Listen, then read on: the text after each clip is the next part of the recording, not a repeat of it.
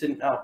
And guess what? I can speak for myself. I've got a, maybe I'll share this one of these days, but I would like to not share it PM. But day one of Hex, there's minting your own Hex by interacting with MetaMask and stuff like that.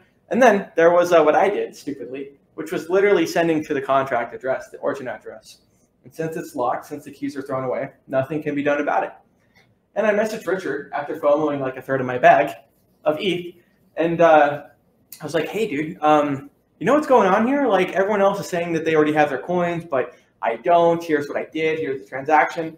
Long story short, I don't like to count the losses. I don't like to see how many ETH that was, because it was a lot. But you have to realize that, hey, you need to be able to learn and grow from your mistakes, right? If you screw up at your job and you get fired, well, hey, maybe you screwed up and maybe you need to learn from what you did. So for people that don't learn their lesson, it just means most likely that they're going to have to learn that lesson again through a hardship. And that's all I'm saying is when you see other people not learning anything and just going back to the same stuff that's just getting them wrecked and everyone else wrecked, it's disgusting to see.